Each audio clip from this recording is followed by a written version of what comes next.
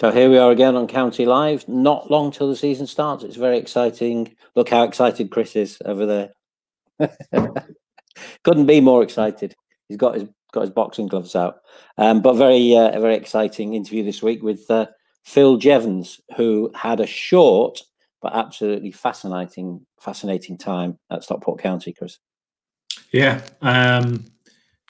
It's another one of these. How do you define legend? I'm not going to say he's going down in the pantheon of time or whatever, but he's had a very major impact in a very short amount of time at Stockport County. Look at the comments that have gone online on social media from the teaser that we put out earlier in the week. People love him. People really appreciate what he did at the club. And by the end of his one season here, they were, begging almost. Maybe begging is the wrong word, but there was a lot of pressure for him to do another season.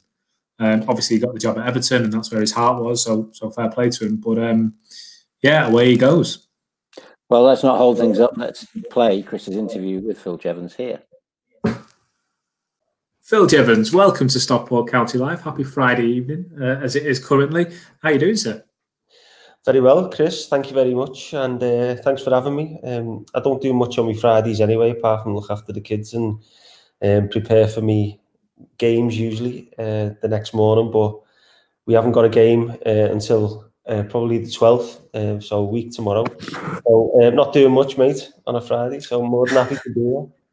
Yeah, me neither. I don't do anything. I've no life. No, football's not on. I don't have any life at the moment. But no, well, before we go down the county route, before we go down all looking back and everything else, you talk about preparing for games at the moment. What are you doing at the moment? You're back at Everton. Yeah, so when I finished at Stockport, I finished my career as a player. It was me last year. And I went straight into Everton, full-time coach with the under-9s. And since then, I've worked my way up, through coaching badges and experience. And I'm now coaching the under-16s full-time. So wow. We play our games on a Saturday morning now. I've got to ask, working at a Premier League club and such a well-established Premier League club such as Everton, what's it like the under-9s level? Like, how intense is that when the kids are coming in? What's it like? Yeah. Well, the most intense thing about it is probably the recruitment side, because we've obviously got many other massive Premier League clubs on our doorstep, and to get the boys through the door and over the line in terms of signing them is the biggest challenge. Once they're in, it's all about fun, really making sure that they're enjoying themselves in learning environment. There's no emphasis on results whatsoever. It's all about development, and we've got we boast of one of the best development pathways in the country, and if not Europe. It's an exciting time for Everton at the moment, isn't it? Obviously, I'm an outsider, but I look in and I think Carlo Ancelotti, James Rodriguez, Richarlison, Decore, if I'm not mistaken. It's all of a sudden it looks like something's coming together over there. Yeah, well, since Mashiri came in, we've had a lot of money to spend. We haven't always spent it in the absolute best way, but we've been building, and now we're getting big names in. Season ticket sales are through the roof. We're going to a new stadium. It is all looking rosy. The optimist in me says, we're going to be challenging Europe and top 4 and beyond. But obviously, realistically, it's going to be a process and it's going to take time. So expectations need to be managed, I think, along this journey. And just quickly on the Everton front, Carlo Ancelotti, did you get much FaceTime with him? Have you worked with Carlo yet? I haven't worked with him, but I think about the first week or so that he was in, he came down to the academy and met everybody individually and spent time and introduced himself, and we had a small amount of time with him. Good chat, and seems a really good guy, and obviously massive name in the world of football, and we're all delighted to have him. Yeah, no, monster name. Well, I kind of want to start the Stockport County conversation with Everton tonight, because you mentioned it there. As soon as your career at County, your professional playing career, ended, you went straight into the Everton role. And I remember it clearly at the time, I'm sure you will as well. There was a lot of fans saying, can we get one more season from Jevo? All these, performances, great game to goal ratio, which we'll speak about in a little bit. He's put so much in for the club. Can we get one more season? were you kind of tempted to do one more season, or was your mind set? This is happening. I want to go to Everton. I've got this plan laid out. I was tempted, and Ryan McKnight did his absolute best to keep me for another year, but I had committed to the job at Everton, and I think the reason why I did so well towards the second half of the season was because I knew it was going to be my last one, and I just played with freedom, and the performances and the goals came, and in the end I was like, because I probably could have played another year, maybe 2 at a stretch. Would have been 35 or 36 in them 2 seasons. But I think, looking back now, the job that I took is a fantastic job. I got in at the right time. I finished my playing career on a high, and then that was the next step then. And now I am where I am because, I got the ball rolling when I did. So, yeah. But yeah, I know what you're saying. And I think probably I could have played another season or 2, probably, yeah. I had to ask. You were obviously playing at County under Alan Lord, and County fans will mainly know Alan Lord for his work with the youth. I know that there was a lot of younger players around when you were there, but if you go back even further with Lord, the likes of Anthony Pilkington, Tommy Rowe, who we had on here the other week, so many players kind of come through his school. What was it like for you as a more experienced player, as an older player, and not someone who's just breaking through to work with Lordy? Lordy was fantastic.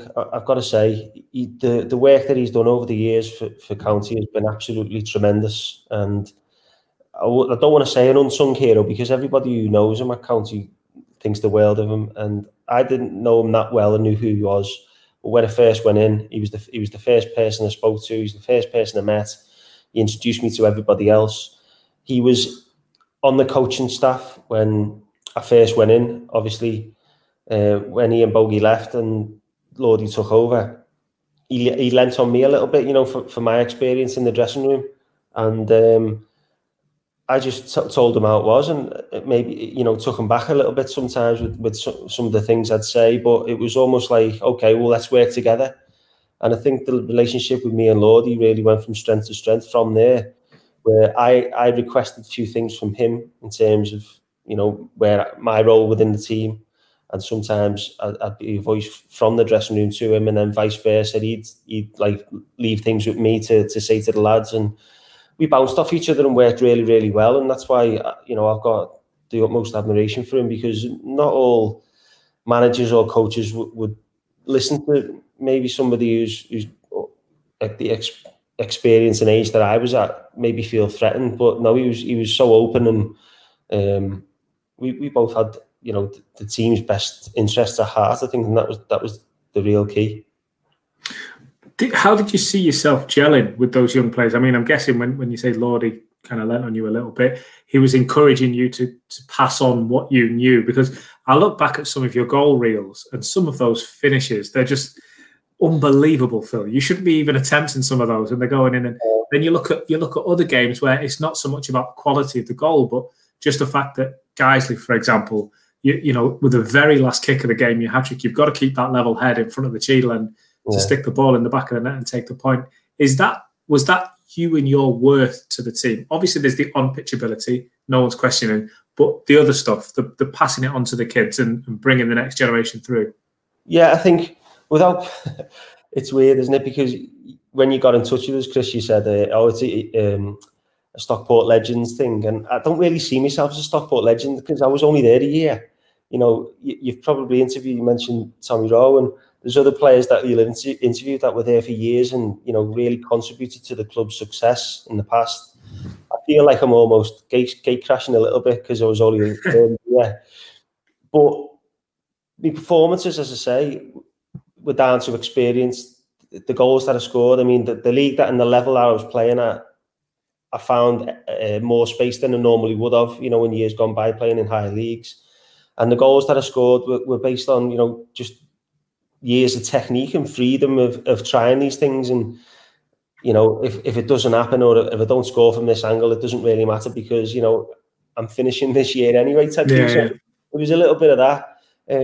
The goals against Geisley and the way that game finished, it was weird, because I got really emotional after that penalty, that I think it's John Crichton who's doing the commentary. He said, "Look at his face," and like it wasn't so much like anger. It was almost like, I might not get this moment ever again, in my life. That this hat trick in front of like the crowd and to score the last minute equaliser as it was.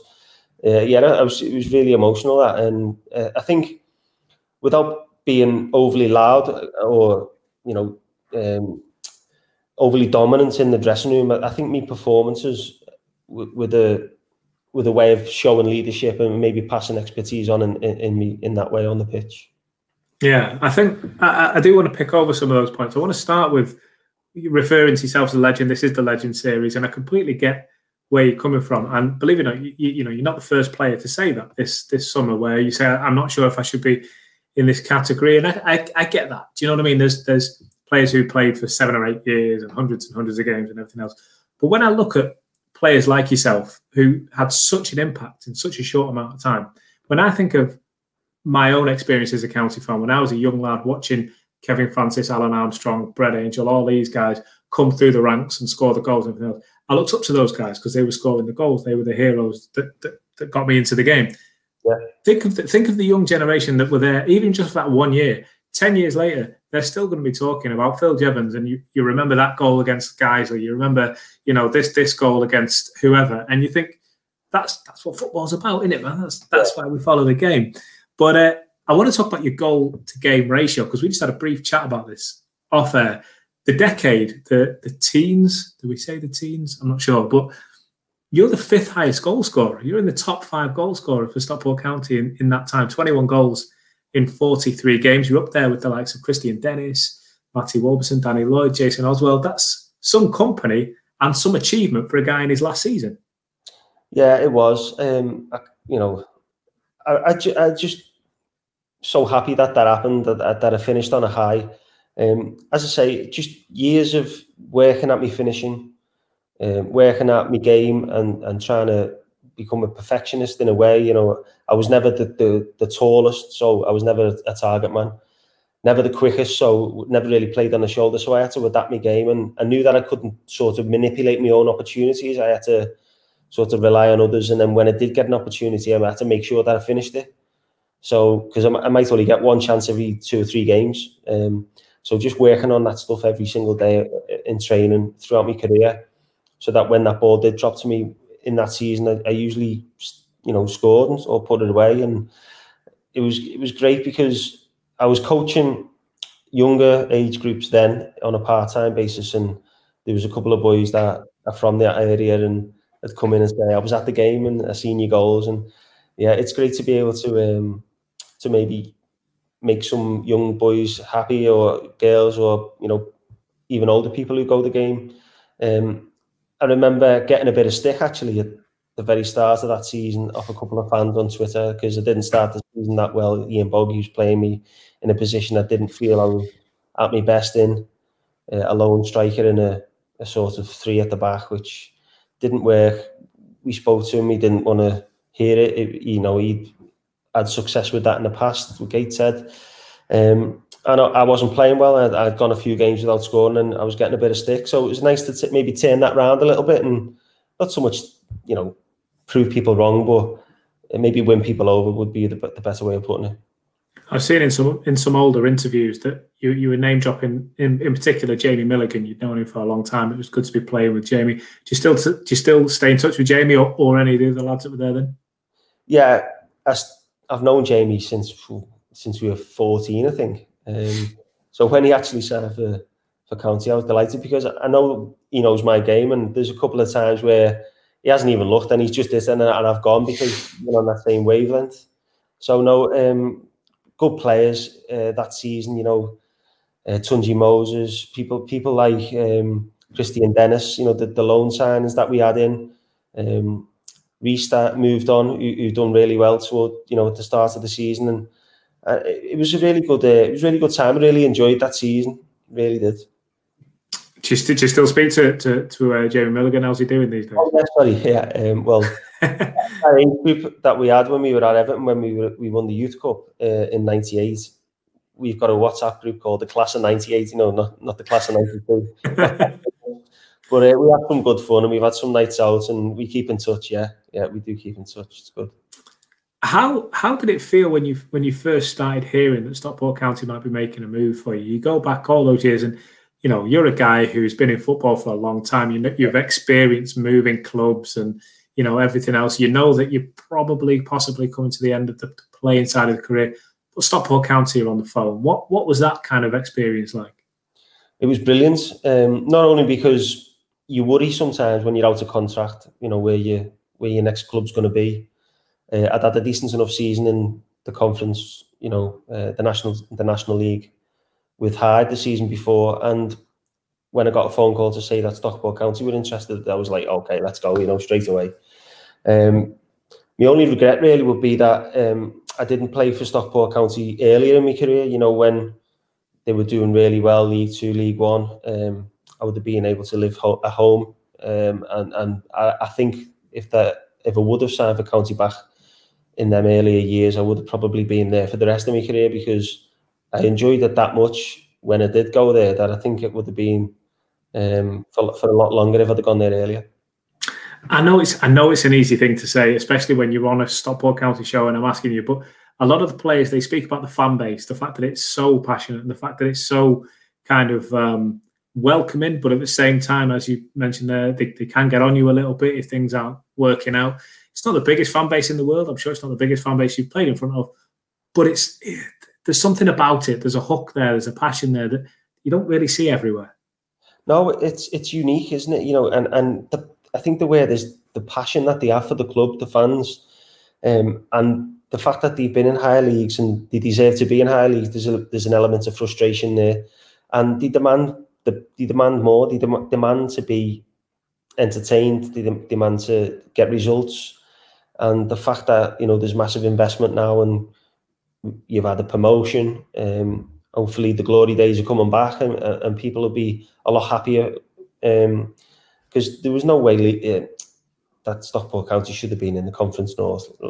Hopefully then that's all in the past now and onwards and upwards. But yeah, an intense atmosphere, fantastic crowds for home games. I used to love waking up on a Saturday morning with that buzz in your belly, having your breakfast, driving along the 62 to the game, music on, pulling up at the stadium, feeling anxious and nervous, but captain at the time, playing well, and coming out, onto the pitch with all the fans and scoring and playing well. It was amazing, absolutely amazing.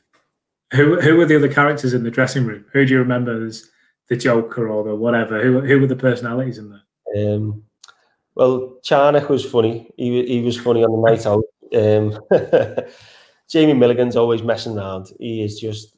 He's like a little wasp. He just never stops. But and there was loads of good lads. Tunji, as I mentioned, Tunny. We had some good lads in the dressing room. We had some fun.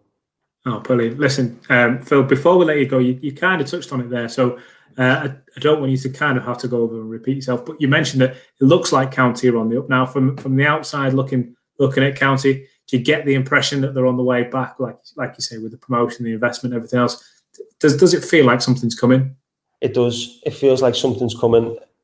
There's no getting away from it in football that there needs to be a financial backing there to attract better players, to pay better wages, to then increase performance. Hopefully breeds results. Results get you up the league and get you promoted. So there's no getting away from it. The fan base is there. I hope, and I look after County's results, obviously, as I do my other previous clubs that I've played for, and it does feel like there's something in the offing with Stockport, and so unlucky to miss out last season. Points per game. Let's not go there. It's horrible. Listen, Phil, it's been an absolute treat. All the best with Everton, and we look forward to seeing you again soon. Hopefully, get you down to a game in the near future when the doors are open again. That'd be nice, Chris. Well, thanks for having me. Cheers, mate. Cheers. So, Chris, Jevo's the man. As you say, very short, but one of those things where kind of everything happened. A kind of slow start. It was like, what are we getting from this fella? And by the end of the season, all started to click. knew what he was getting. Everybody wanted him to stay, and as he said there, things being differently, he could have stayed for another year and another couple of years. So all really interesting stuff. Yeah, it's it's one that it's a tale that fans and players at this football club have experienced in the past, and at probably every single other club in the country. Player comes in with high expectations, doesn't hit the ground running straight away. Fans start getting on his back a little bit, and then he turns out, to be everything and more that they were looking for. Matty Warburton said similar things a few weeks ago when in his first game he missed a penalty, shanked a shot, whatever else away at Spennymoor, and the fans are getting on him a little bit. And then look at Matty now, he's a hero here. I think similar style of vision, if you like, at Jevo, because Phil was saying, when he first came in, and Ian Bogey's there, and he's not really playing the role that he wants to play. He's not really in the position that he wants to be in. Alan Lord's come in, and Lordy is a guy famed, as we had him on the other week. He's famed for working with the youth and bringing the youth players through. Yet here he is, squeezing the absolute best, and the best that Jevo himself said he'd seen for a long time in his own career, squeezing the absolute best out of a guy who's been right at the top level all the way down. Hell of a player, really good guy. And it was a pleasure to speak to him as well. He was just he just knew the game, and he was a good guy. Yeah, I think that's probably, a tribute to you, that most of the interviews that we've had have been, there've been a few exceptions, but I'm not a nice guy. that's generally the case. And obviously he talked about one big name in there. He talked about Carlo Ancelotti, which is very interesting in the context of the football season, the Premier League season that's about to kick off. Well, I mean, he's working now. Like you said, he doesn't directly work with him every day, but those football conversations have happened. And you're talking about a manager that's probably, in the top 5 in the world, definitely in the top 10. This guy could walk into, and has walked into, some of the biggest jobs in world football. He's one of the highest respected managers in the game, Carlo Ancelotti. And Everton look well placed at the moment to have a really strong season. So Phil Jevons is in a great position to not just teach. He's working with the under-16s, and whether Everton can bring through any youth there or not, I don't know. But he's also in a great place to learn, because from a coaching angle, he's still quite young. He may stay at Everton his whole career, and fair play to him if he does. That's a good career. But working with the likes of Ancelotti, and obviously he's had Allardyce before him, and whoever else, Roberto Martinez, he'll have learned so much from these guys. And you get the impression that he's that kind of character. He just lives and breathes football, loves it. And I think if he can take that on into the wide world, and who knows, he's an asset to any football club. Maybe we'll speak about him in a county respect in the future. Yeah, some of the top managers in the world, and Sam Allardyce. Ancelotti, I can't believe, to be honest, I can't believe he's at Everton. That he is a fantastic manager for them, unbelievable level of manager, and absolutely brilliant. And Klopp loves him. Klopp really, really respects him. They've got a lot of time for each other. I can't believe that United and Arsenal were not really high in the conversation when he was available. For United, they could have Solskjaer as his number 2 for 3 years, and then take over. Imagine that scenario for them. I just don't get that. Why he was, why not to play down Everton, but why he isn't at a bigger club. But there you go. That's Carlo Ancelotti, and that's his book is fascinating. I've read Ancelotti's autobiography. I actually got a signed copy of it. He's a really good guy, and just some of those. How many people in world football can bring out an autobiography and have excerpts in there from Zlatan Ibrahimovic, from David Beckham, from these kind of players? It's unbelievable. Who knows? Maybe in the next autobiography that comes out, Phil Jevons will put a piece in for him. Yeah, well, you never know. But also in news of the big news of the week, season fixtures are out, starting at Torquay United. As we used to say a few years ago. Get those long. You remember when it was Blythe Spartans' first day of the season, and it was like, get these long trips out of the way. That's really good. We're different kind of club now, and much bigger squad, and But still, a long trip on the first day is still a bit of an ask. So good to get that out of the way, and good to play one of the top clubs in the league. Yeah, obviously fond memories of the last trip to Torquay. County seemed free scoring in that game. Devante Rodney, in particular, I remember opening his account. And I think County will look at that. And like you say, football, it's crazy because football, even though we're on the verge of the Premier League kicking back off and we're a few weeks away from from County kicking off, which is obviously the talking point for us, the football is still almost secondary in the conversation with regards to what's going on. So I like the fact that it's Torquay first, because Torquay are an established club. With all due respect to some of the other clubs in this division, we could be going somewhere maybe less organised, smaller, not really, just don't have the history of handling themselves in the higher division. Salford or somewhere. Your words, not mine. I think, So from that respect, I'm happy. And it's crazy that we're talking about it in that way when we should be saying, like you say, the logistics of the football inside. Yeah, it's good to get one of the the long trips. This season, there is a lot of miles. I would hazard a guess that this season we will be travelling more miles than we have done probably any other season in the last 20, 30 years. There is a lot of distance to cover this season. It's not made any easier by the fact that with the seasons being pushed around, there's going to be, I think, did I see it right, that there's 12 overnight fixtures or 12 Tuesday night fixtures. Yeah, that's what I read.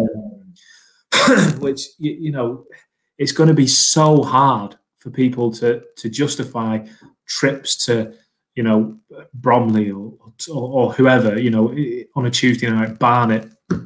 So the fact that we've got good established, let's get the ball rolling properly, that hopefully sets a precedent that this is how the bigger clubs, if you like, do it, and then the smaller clubs that maybe aren't used to it, they can see that and they can learn from it. And that's how the benchmark, if you like, the setters of the standards, if you like, in this division should be the Stockport counties, the Torquays, the Hartlepools, Chesterfields, Wrexham, the clubs that have been there and done it. Notts County, another one, massive club for this level. So I'm glad that it's that. I'm glad that it's a strong team to turn the focus back to football, because this is going to be, it's almost going to be Jim Gannon's new look Stockport County in their first real test. We've had some good friendlies, but come on, ultimately they're friendlies, and you have wholesale changes at half time and then a few more 15 minutes later. So the fact that we're going to see his first 11, we're going to see him against a good, strong test. Torquay, I'd be amazed if we're talking about them in the relegation zones at any point through the season. So it's a strong opening for Jim. It's a benchmark. I think it's probably what the squad need, because we've seen it with County and other teams in the past. Let's say if we get relegation fodder in the opening game and we smash them 5-6, 7-0, all of a sudden everyone's going patting themselves on the back, saying, here we go, job done. And then anything that doesn't replicate that moving forward, well, it's a bit of a damp squib. However, County now have a good test. We can still beat them. I fancy us to beat anybody this season. But expect that tough game. Expect a good test for the squad. Expect there to be little chinks. Don't expect it to be perfect straight away. There will be things that we need to work on. But a game like this will expose those and show us where we need to learn from them. I still think we have enough firepower, but at the same time, it's probably exactly what Jim Gannon would have wanted. A good trip that tests the mentality of the players, because they're travelling all that way, but at the same time, the physical presence and his tactics in particular and his squad selection. Yeah, one thing, I'd caution, and personally, I'd be happy with a score draw. It's because those players have never played together before. Pre-season friendlies to get used to each other, but it takes time for that to get in, especially when you're 11 of the best players in the league, which, let's make no bones about it. That's what County have done, gone out and got the best players. It takes time for that to kind of gel. So So I think that's something that they'd have to watch out for. Another factor is Torquay have got a great manager in Gary Johnson. Read an interview with him this week, and he's a couple of things to throw at you. He said, the thing is, nobody knows who the better teams are going to be. Stockport have laid out a lot of money for signings, and they've made no secret of the fact that they need to win the league. Do Stockport County need to win the league? Yes. I see what he's saying, and I know that he's trying to put the pressure on County by saying that. Do they need to win the league? I think they do if the board's ambitions of championship in 7 years are going to be met. But, you know, if you were told now, would you take a playoff, you know, a playoff final spot? Well, yeah, of course you would, because you're in the playoff final. However, from a footballing perspective, it doesn't work like that. You can't just say, if we don't win the league, the players and the management have failed, because there's a whole wide range of factors. So the County need to win the league. Yes, they need to. Yes, they need to be in the. Yes, they need to go up. It's hard for me to say. Yes, they need. Yes, they need to be in the conversation. But no, what he's implying there, they need to run away with the league and it's ours from March or whatever. No, come on, no, don't. We know he's trying to play the game a bit there. And one other thing he said is for Rooney to come out. So we're talking about John Rooney. To come out of going into the league with Barrow and dropping down again, they must have showered him with presents. So, what are the presents? And can I have some of them? He's just playing the game, isn't he? Showering him with presents. I mean, it depends what his definition of presents is. If you want to say you could be part of the squad and a key part of the squad at that gets this massive club with a massive fan base back into the Football League, you could be player of the season and be remembered and go on kids' shirts for years to come and have 6, 7, 8,000 people in usual situations when Corona's gone. 6, 7, 8,000, maybe even more, chanting your name week in, week out. You could have that. Then yeah, we probably are showering him with that, because he's going to get more affection and more interest than he's probably ever had. With all due respect to Barrow County, are a much bigger club than Barrow. He's implying that we're paying him more money. We have no idea what these guys are getting paid. You know, if I'm a professional footballer, I want to play in the best grounds, the best possible kind of quality of football that I can do. I want to learn as much as I can from a manager, be amongst the best players that I can be. Let's be honest, we're not going playing in the Champions League or anything. It wasn't like we took him off Real Madrid or Barcelona. We've taken him off Barrow in League Two. So what he's doing there is he's playing the game. He's playing the game, and yeah, John Rooney is going to be loved there at County. He's a big name at a big club. So yeah, it's not about presence. The conversation was clearly, look, here are the teams in this league that you could be playing for, and this is their projection. This is their trajectory. Which team would you want to join? Which team has the most promise? And that was clearly the conversation.